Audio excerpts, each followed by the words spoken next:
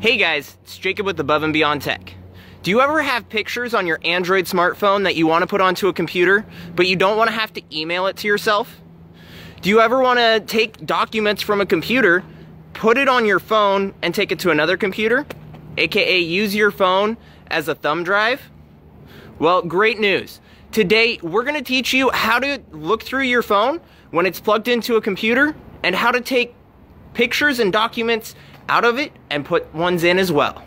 To remove the pictures off your Android smartphone and put them in your computer, start by taking your charging brick and charging cord and taking your charging cord out of the charging brick, taking this little USB side right out of the brick. Then take the little end and plug it in to your phone, just like usual. While you take the bigger USB end, this end right here, and plugging that right into the side of your computer or front of your computer. Right into the USB slot. After you've plugged your phone into your computer, put your finger on the speaker above your screen. Then drag your finger down the front of the screen to pull this menu down.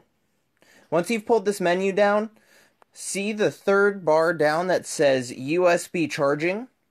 Press on the button on your phone that says USB charging. Tap here for more options. After I tap on that, I get these other options like file transfer, photo transfer, software installation, and MIDI.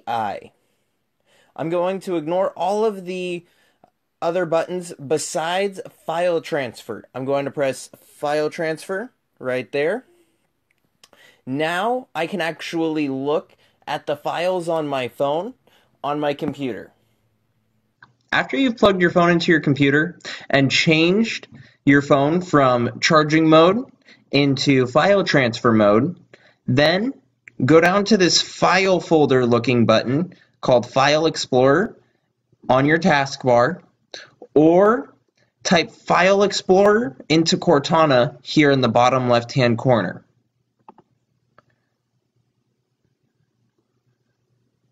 Once you've opened File Explorer, then look over here on the left side.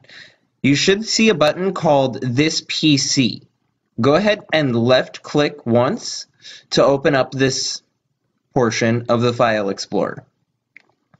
Here, you'll see the manufacturer's name of your phone.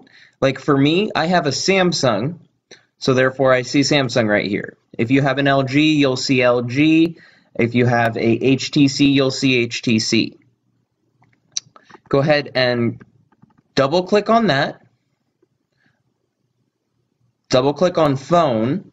If you have an SD card in your phone, you'll have to double-click on the SD card if your pictures are saving to your SD card.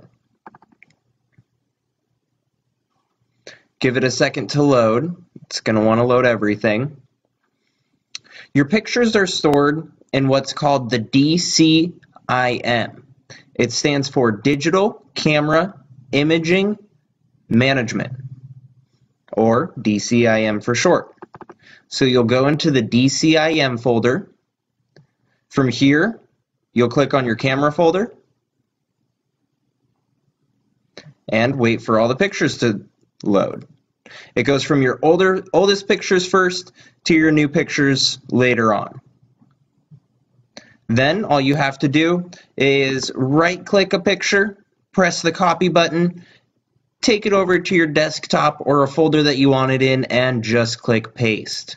You can highlight all of your pictures at once, press the copy button, take them over to the file you want, and click paste. So again, all you have to do is plug your phone in, change your phone from charging only to file transfer, then go down to the little file folder looking button at the bottom of your screen, click on This PC, go through your phone till you get to the DCIM folder,